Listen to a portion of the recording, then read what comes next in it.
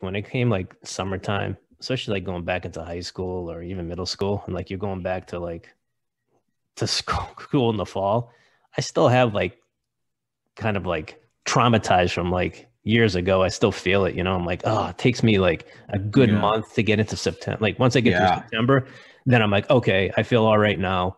I can get through this. But like this August into September piece is always been painful for me, like, but it's always good because the football part really, you do it by end of September or October. You start. October, I'm back into it. Yeah, don't get me wrong. It gets exciting by then, but it's just so. And then you get into the baseball playoffs, and then hockey starts and basketball. So it's fun that way, but I hate the rush of summer. It's just, and then a preseason game like this, I could kill us. Well, we got a good guest on today. Today's guest is Lisa Finelli Fallon, who is the co-founder and CEO of Boston Cannabis Week. Just a little bit about BCW. Boston Cannabis Week launched in September 2019 as New England's first week of events geared towards cannabis professionals, consumers, and innovators with a focus on education, health and wellness, art and music, networking, fashion, cuisine, and sports. We aim to create programming that is inclusive and comprehensive. In addition, Lisa had some extensive background in working as a booking agent, talent buyer, brand and PR manager in the music industry with the likes of Method Man, Redman, Lupe Fiasco, Bone Thugs and Harmony, Derek's favorite group, Onyx, Brian Can Make It Slam, to name a few. It was great. The questions were awesome.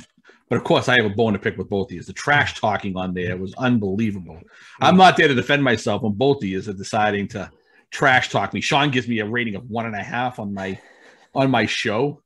My own show, he's giving me a 1.5 rating. Right now, if he's listening to this, he's going to get that little giggle. He's drinking on his little cocktail with the cigar and his, smoking that and like coughing. Yeah, he thinks he's so funny. 1.5 on my cocktail hour, and then making comments about my big afro during high school. And I did start giggling though when you remember the incident with the speaker falling on your head. Did you remember that? I did. Yeah, you started talking about it, and I started rolling. I started laughing before you did. I'm like, he's gonna he remembers it. Yeah, that was hilarious. It was a great episode, and it was good to have. Although he didn't jump in on the fact that when you dumped water on my head for the coming back from Papagino's, that you also nailed him. Oh yeah, at the movie theater on the roof. I was gonna get into it, but like again, you go down all those, like you have so many stories. I'm surprised he didn't say nothing because he was the victim of the water splash. He was traumatized though, so he didn't want to hear about it. Brian, you just recorded, just for the listeners to know, I participated in the background on it, but Brian's got his own little kind of episode coming out with Business Chats with BNaz. You did that with past guest David Leonardo and with Andy, another colleague of yours. So look for that. I don't know, it might be out by the time we do this, depending on when we release it. So good stuff. You felt good on that, Brian? Yeah, man. Am I frozen? No, you're good. You're good. You just broke. Yeah, it was a really good episode. Kind of like with what we have on our show here, man. I feel like I learned a bunch of stuff, especially as I listened to it. Mm-hmm. You learn kind of different things, and you're like, man, I should have asked this question, should have asked that question. But the plan is to work on sort of a business-oriented show, sort of like what we do here, but maybe more of a focus on very specific verticals within the business world. That one was on branding, I should say, brand loyalty and client loyalty. I have some other ideas running around, business development. Welcome to the show, Lisa Finelli Fallon from Boston Cannabis Week. Welcome. Thank you so much for having me. This is awesome, you guys. It's a pleasure to have you on. We know that you're getting geared up for September for a big week there. So the fact that you set some time aside, much appreciated. And we're also joined by Felicia, who also kind of works alongside you as well, correct? Yes, Felicia's worked with us for a little while. She's the one we like to say that keeps the train on the track, tackle things. Mm-hmm. And she's been a big supporter since day one of our events, which is so wonderful to have the support of your friends. So we launched Boston Cannabis Week in 2019. We started planning in 2016. My business partner and I, Scott Bottano, met back in 2016. At the time, I was the booking agent at Hard Rock Boston. And I started doing shows with Nappy Roots and Sky Zoo and a lot of 90s hip hop artists. And I did a show with Redman there. And this guy shows up to the VIP event afterwards, and he introduced himself. He said, I'm working with the Boston Freedom Rally. Do you think you can do this and book Method Man for the Freedom Rally in 3 months? And I was like, all right, sounds fair enough. So we booked that year, 2016, we booked the talent for the Boston Freedom Rally. And it was Method Man, Redman for a free show on Boston Common. And then while that was going on, we kind of said, like, why is this just a few days? Why are we not doing a whole week? Why is everything jammed in? And that was literally how my Scott, my now business partner, Scott, said that to me. And I was like, well, why don't we just do it? So we started planning it then. 2019, we launched 5 events over the course of a week, and education, health and wellness, art and music, networking. And then we have a golf tournament on top of that. So last year, like everyone else, trying to figure out what to do, we did a full virtual week of events, and it went 10 times better than we ever thought it would, because then we started reaching a more national audience. Right. And so going into 2021, the plan has been to do hybrid programming. So we have mostly outdoor in-person events, and then virtual events happening the entire week, September 20th to the 26th. It's going to be about 16 events total between outdoor, in-person, and virtual. Oh, that's huge. What's the purpose kind of included in that, in like what you're doing? So I got into this, like most people have an interesting story about how they got into this. I kind of transitioned from the ad agency business to the music business, and then into the cannabis business. It's the kind of thing that everybody has a story about how it's affected their lives. I remember being very young and not understanding why it was okay for us to be taking like prescription medications, but we were looking at this plant like it was an awful thing. So from a very early age, I had this understanding of like, something doesn't feel right. Like cigarettes are legal and alcohol is legal. And I was a child that, I had like a little bit of a traumatic childhood. So as I got older and discovered cannabis myself, it was like, oh, it doesn't have to like burn all the time. It's like, oh, this is cool. So, I then started to understand and have a better understanding of how it helped people. And then my business partner, Scott, tells a story about how at a young age, his uncle was using it to treat cancer while he had cancer, and it was using for pain management. And it allowed his uncle to live in a way that was much better until he had a better quality of life till the end. So stories like this kind of formed like, why do we look at this in this way? But these other things that are really awful for us, are totally fine. Alcohol, cigarettes, even sugar. Sugar is one of the worst drugs out there. And it's in our daily lives. So if we can bring a little bit of awareness to that, and, we're in Boston, and this has become, the hub for cannabis on the East Coast. And, we're hoping to be a part of that. You know what I find interesting, and you kind of touched about it on the end of what you were just talking about, was how dangerous some of the traditional foods are that we eat. You mentioned sugar. We had on a nutritionist a couple months ago now, Sam McCarthy. And that was the one thing that she touched on, was what sugar does to you. And I remember when I was working with a trainer a couple of years ago, he said, you walk down the aisle of any store, that food that they put that's most obvious in front of you is probably the worst stuff for you. So it's good. It is good to see how the industry that you're working in, it is becoming a little more, I don't know if normalized is the appropriate word, but from where I sit, a novice, at least I sense that it is. I don't know about how you feel about it. Yeah, I think overall as a society, we're definitely more mindful People are paying attention to what they're putting into their bodies, to the type of materials they have in their homes. In my mind, it's like we spend our life putting all sorts of awful chemicals in our body and on our bodies and in the products we put on. And then we're surprised that our cancer rates are so high.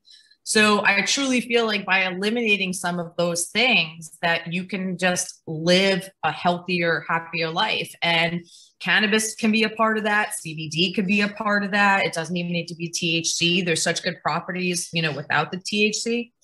But this is part of what we want to get out there and help people learn. And, we find a lot of people re-entering the market, the kind of curious, we call them, are interested in what we're doing because we're trying to explain it and execute things in a really simple and absorbable way.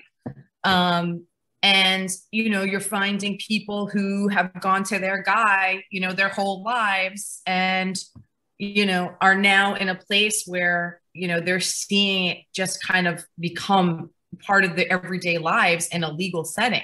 It's really interesting to see the transition happening right now. Going into this year, we felt like we had to amplify that even more so. So we've been kind of having an ongoing rollout. Right now, the tickets for the golf tournament are still available. And the industry mixer networking event and our Fashion on Fire event are all open for registration right now. Over the next week, we're going to be putting the rest of our tickets on sale and announcing our full lineup, which is so exciting. I can't wait to tell everybody what we're going to do. So we have a golf tournament Monday morning, Mellow Monday is a DJ mixer, Monday evening, Fashion on Fire is a glass art and fashion gallery. Wednesday is education and cuisine. Thursday is our industry mixer. Friday is our block party. Saturday is our art music festival, and Sunday is health and wellness. So it's really like a packed week. And honestly, I have to just take 2 seconds to thank all of our partners who are involved with that, because we have a ton of people on board, from Apatha Therapeutics to MCR Labs to Weed Maps to Western Front to Coast Canico, Vantage Builders. We're working with Leeds Edutainment. We have so many people involved in making this all happen right now. And we're just so grateful for everybody's support. So that really is the reason this all works, because all these people come in and help make all of those things happen. That's huge. And just the dates are September 20th to the 26th, correct? Yeah, September 20th to the 26th. You can go to bostoncannabisweek.com right now. We have our first schedule up as of tomorrow. The rest of the schedule goes up. And like I said, in the next, just early next week, we'll be announcing the full lineup of artists, which I'm just super excited about. For health and wellness, we're working with TrillFit, who is amazing. If you're not hip to TrillFit, you should really check them out. And we're working with Ethan Zahn, who was on Survivor, is going to be doing kind of a running clinic kind of event. We're working with Dinner at Mary's on cuisine. So she's amazing too. And everything that Sam Cantor Events does. So Elevate Northeast has worked with us on education for several years since the beginning. So it's really just amazing to have all their support. And now, so what's happened is over the last year, we started doing the virtual events.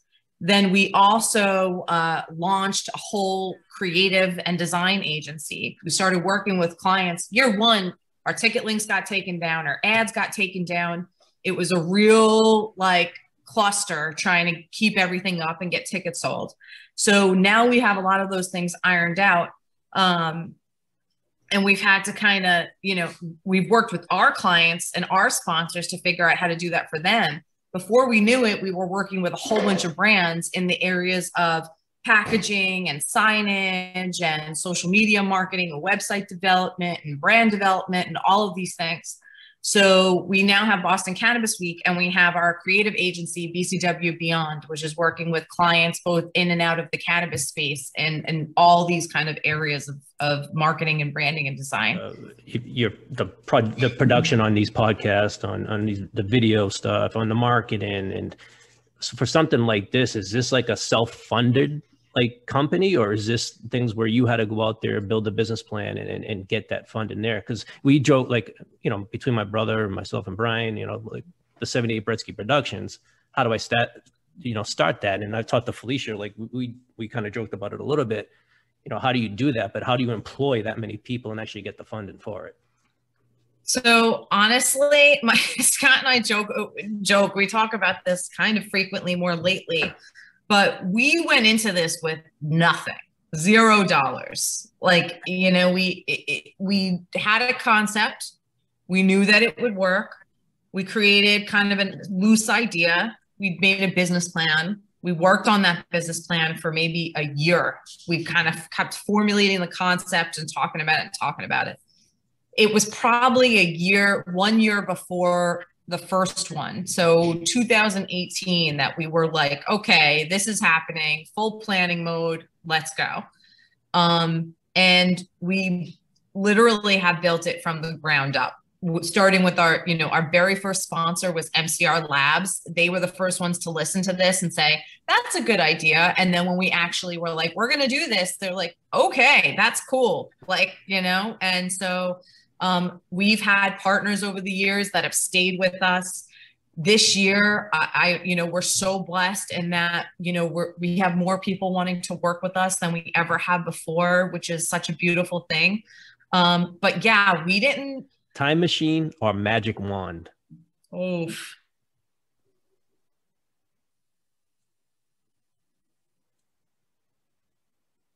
Time machine. Instagram famous or infomercial famous? Instagram famous. Oh, it's terrible. Infomercial. What the hell would want to be an infomercial famous? Crunchy peanut butter or smooth peanut butter? Smooth. Sort by price or by rating? Rating, always. Dazed and Confused or Friday? Friday. The Departed or The Town? Because I love my boy Slane, The Town. Yeah, so that he's from Boston, right? He's an actor. Yeah. The Biggie or Tupac? That's a hard one. I mean, Biggie off the rip, but I'll be lying if I said I didn't love Pac, because I do. Wu-Tang or Mobb Deep? Wu-Tang. Lauryn Hill or Little Kim? Lauryn Hill. Nas or Eminem? Nas. Big Pun or Fat Joe? Oof, this is tough. I feel like Chris would be upset with me if I didn't say Big Pun.